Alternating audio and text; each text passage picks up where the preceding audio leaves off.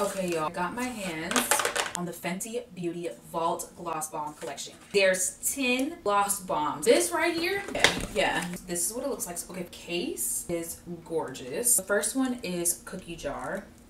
It's like a terracotta brown.